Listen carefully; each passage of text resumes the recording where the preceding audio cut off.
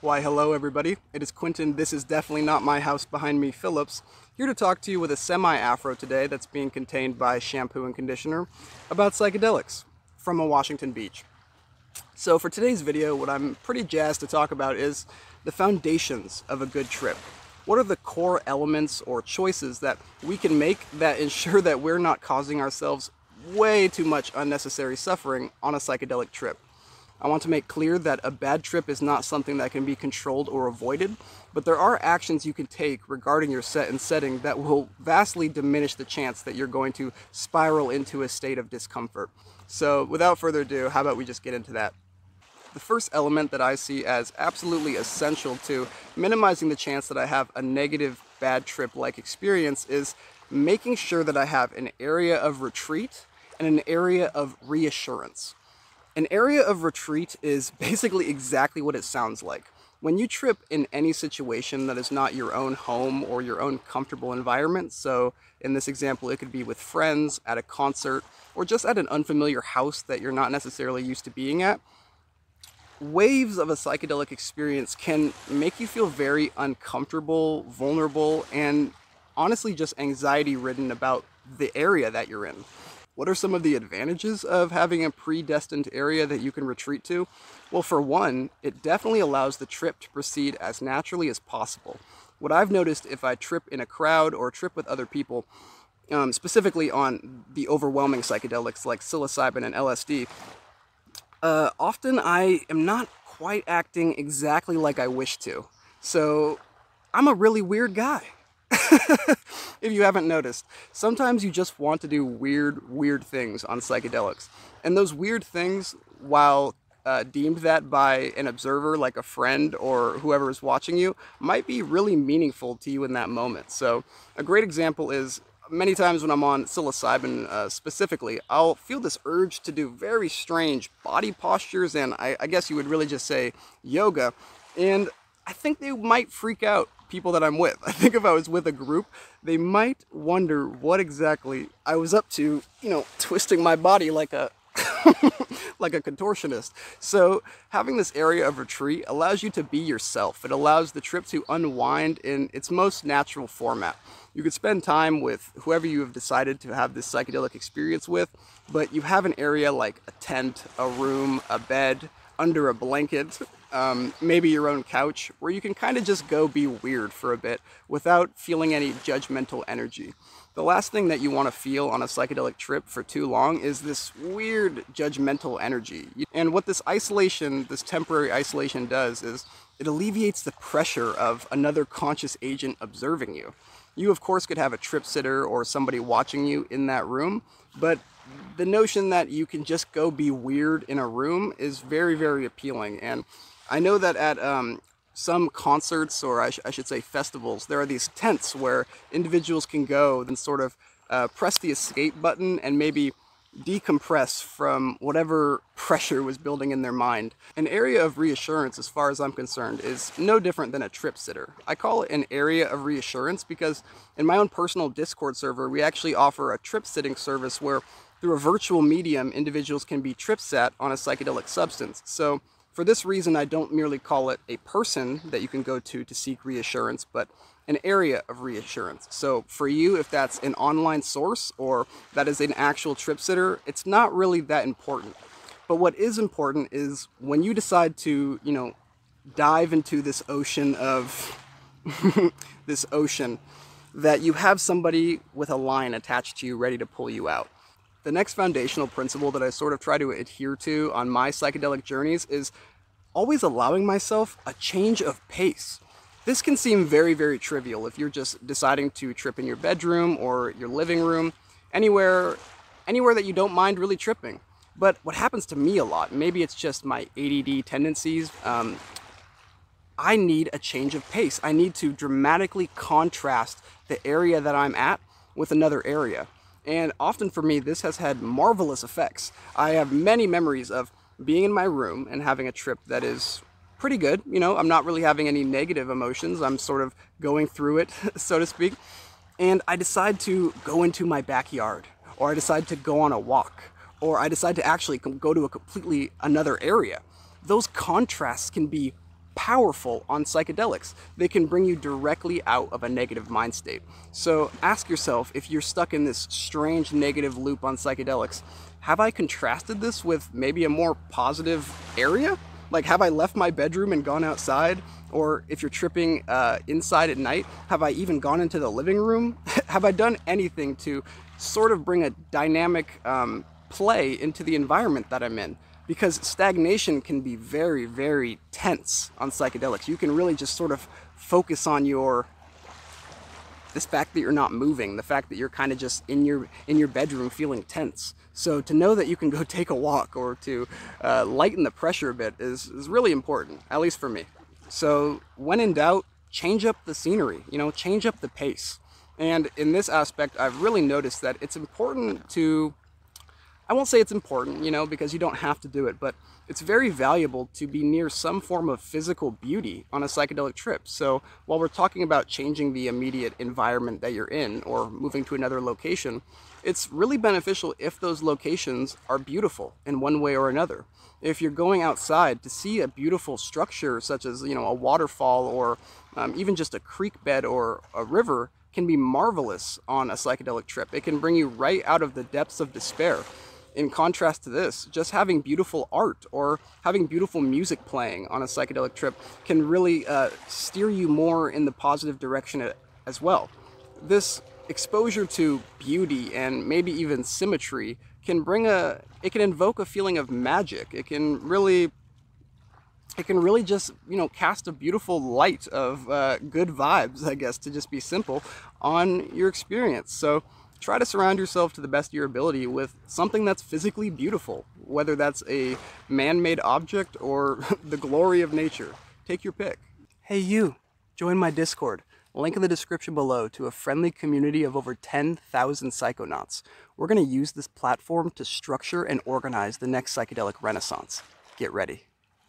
Another foundational rule that I follow to minimize these negative experiences is never try to fit a trip into your schedule. Never think that a trip is something that can be merely fit into a time slot between two things that you need to do. If you're in a situation where you don't have time on one side or another of the trip that you plan to do, don't do it. Going into a trip feeling rushed or forced is a nightmare decision. I can't stress enough how important it is to have a completely clear schedule. Psychedelics are not something that you do between two appointments. Psychedelics are the main appointment for the day that cancel all the other appointments.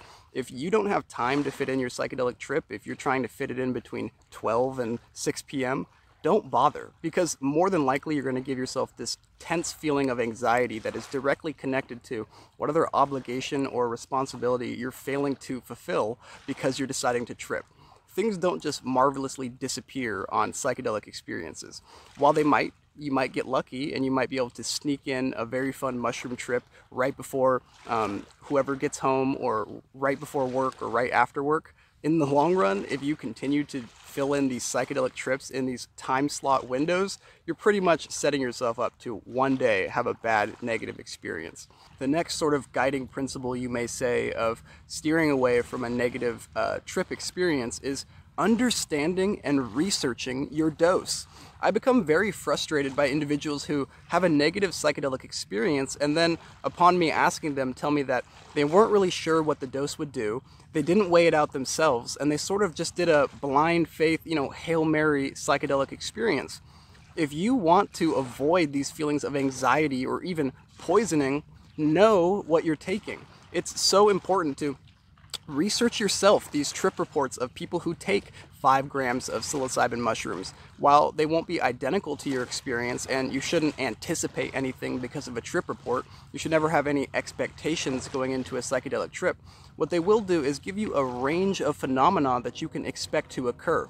I can imagine many people who really lose it on certain psychedelic experiences had no clue what they were getting into. So know what you're getting into, please, people. Please know that 10 grams of psilocybin mushrooms is going to shoot you into another dimension. Don't take it for fun. Don't say, oh, we'll see what happens next, because that's what I did, and I ended up beating my chest on a beach and almost getting butt naked. So heed my words, people. You know, heed my words, please. Don't take something to get messed up. Don't take something to just trip. Look up what you're going to take, get a test kit, test the substance, and then take with confidence and a dose of that substance that you have personally researched. This is the surest way to eliminate any sense of anxiety around taking that substance. The last thing you want to be doing after you take a substance is second guessing the potency, the safety, or just the general character of the substance that you just took. So being informed is the first step to not being afraid and not having anxiety during these powerful experiences.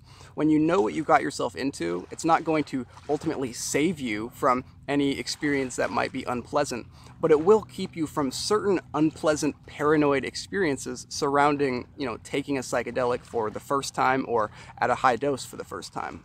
My fifth and final foundational principle of avoiding unnecessary bad trips is complete acceptance and radical surrender. Complete acceptance and radical surrender means after deciding that you are in the mind state to have a psychedelic trip, that you are emotionally healthy enough to trip, and that you have confirmed the identity and the potency of the substance that you've decided to take. Now that you have consumed this substance, it's time to completely surrender. It is no longer the time to wish that you hadn't taken this, such as I did on my first LSD experience, or try to, vomit, something like that. Unless you have concerns about the safety of what you just ingested, now is the time to bow your head and relax. It is the time to become aware of the sensations in your field of experience, because no matter what, you've decided your fate. This is going to be unfortunate for some people who just decided at this moment, maybe they're watching this video, that they went too deep, such as I did after I took way too many mushrooms on a few occasions. But look, your best bet at this point, if you're watching this, about to undergo a very powerful experience, is to just surrender. Because if you try to stand against this tide, it is going to crush you on its shores. It is going to absolutely demolish you. So your only hope of this being kind and accepting of you and offering you a possibly healing experience is to observe what it has to offer and present radical surrender. That's my philosophy anyway. These are all subjective beliefs that I carried that I find very, very useful on a psychedelic experience. I hope some of them have been helpful to some of you, and there definitely are more on this list. This isn't the all-encompassing guide to minimize negative trip experiences, but I hope a few of these can be implemented in your own life, or maybe you can even give me some more tips to implement in mine.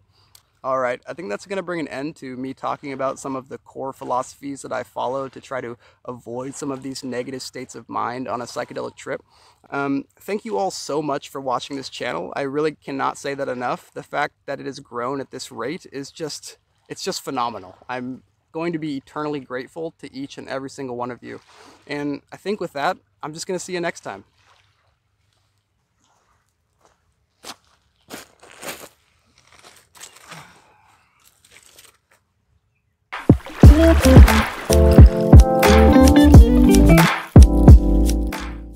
Alright, I have teleported back home to do my favorite part of every single video, and that is to thank each and every single one of my Patreon supporters. How about we just get right into it?